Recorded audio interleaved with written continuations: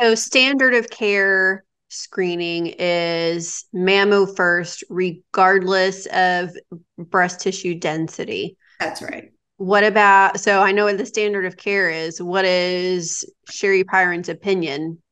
What should you do you think, for screening dense breast tissue? So I I still feel that mammography is going to show you things that are very early by those little calcifications.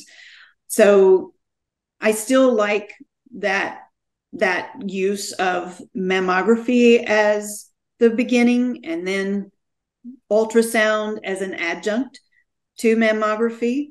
Um, I think women with dense breasts should have both technologies available to them, should have both as their screening technologies, so that you have a clear picture of everything, Yeah. on a regular basis.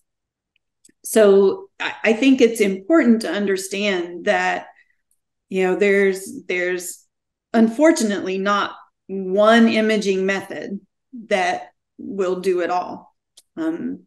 It's just not what we have at this moment. The technology is not 100% there.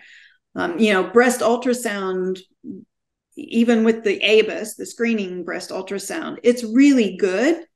We can see some calcifications, but sometimes we can't see the little clusters that happen if you have breast cancer that's still in situ. So if you can find breast cancer in situ and get rid of that, man, you've saved so much time, money, treatment that is unpleasant. You've really got a lot there if you Yeah. can take care of that while it's still in situ. Yeah, And that makes sense. that's where mammography is strong.